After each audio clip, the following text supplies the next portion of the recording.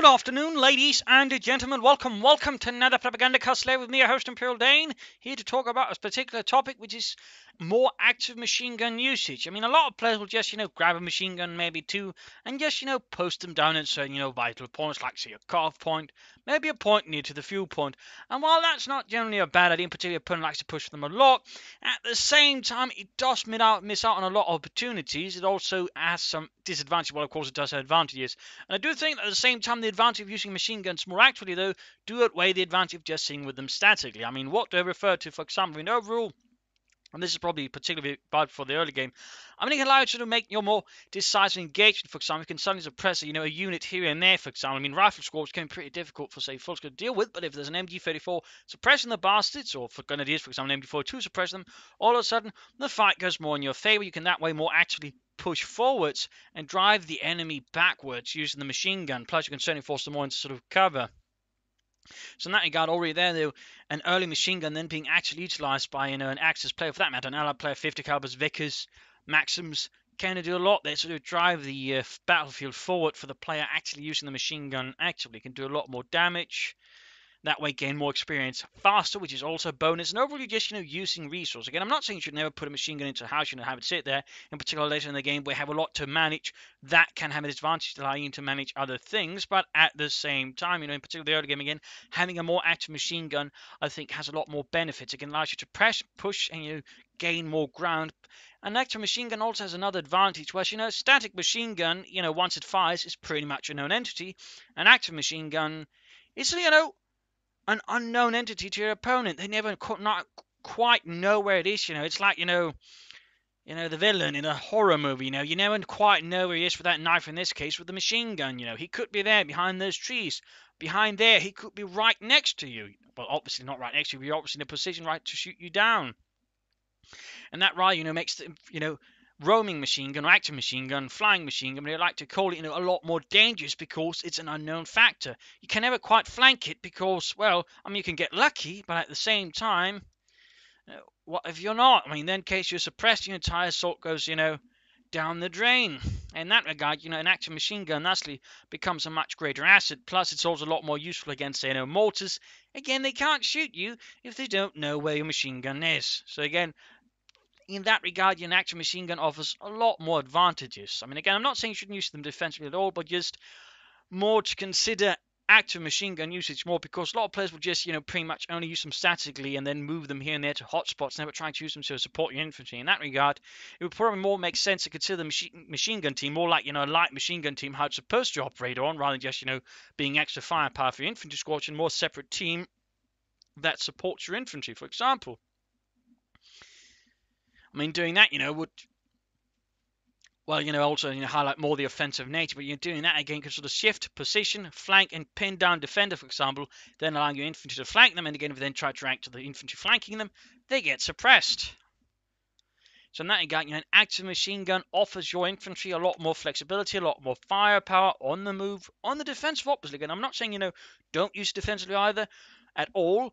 But again, more to consider offensive usage, more active usage. And again, the trick might be then, how do I manage this? It can be tricky.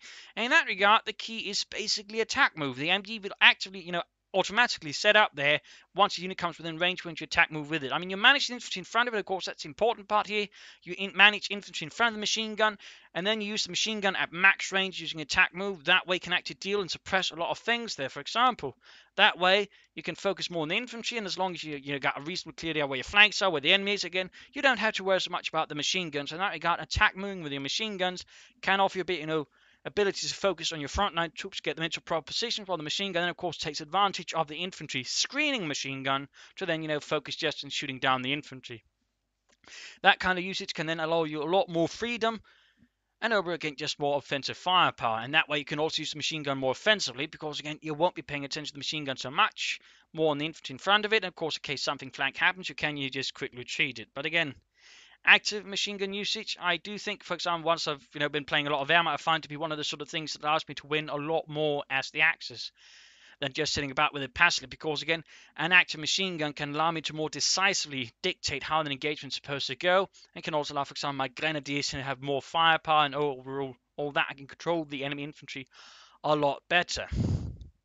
So again, consider using your machine guns more actively. And again, it's going to take a bit of practice, going to take a bit of trying, but as you get better at it, you'll also get a lot more rewards from it. And again, some situation might require more static machine gun. Again, later in the game, we have a lot more stuff to manage, obviously.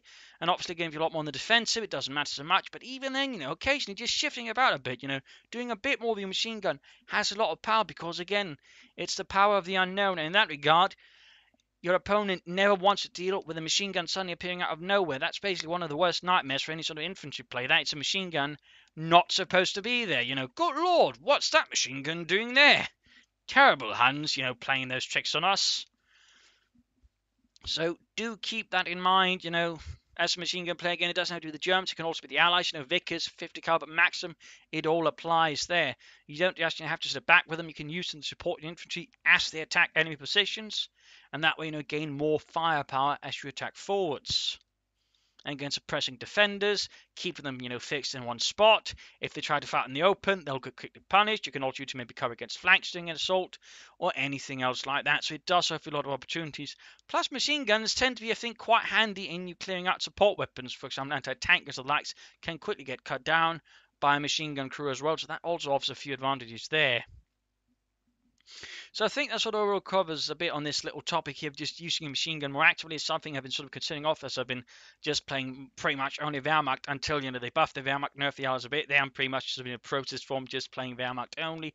And in that regard, one of the bigger things we just discussed that sort of makes a huge difference for the Wehrmacht is using your machine guns actively.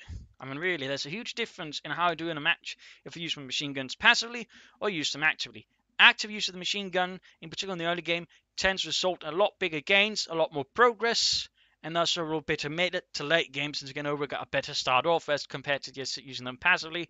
There's not so much ground gain, the machine guns just collect dust, and they just don't get enough experience, whereas again, active machine gun usually means more experience as the game progresses. So yeah, again, I just wanted to impart this bit of knowledge to all players, hopefully, and to improve their gameplay overall. A bit like, that video on the Ostwind, which again seems to have an effect there. So hopefully this will also catch on a bit more for players, and hopefully they will lastly come to enjoy Company of Zealand more. So if you enjoyed this, like this video, do consider subscribing, liking, and sharing, commenting on it, what are your thoughts on this.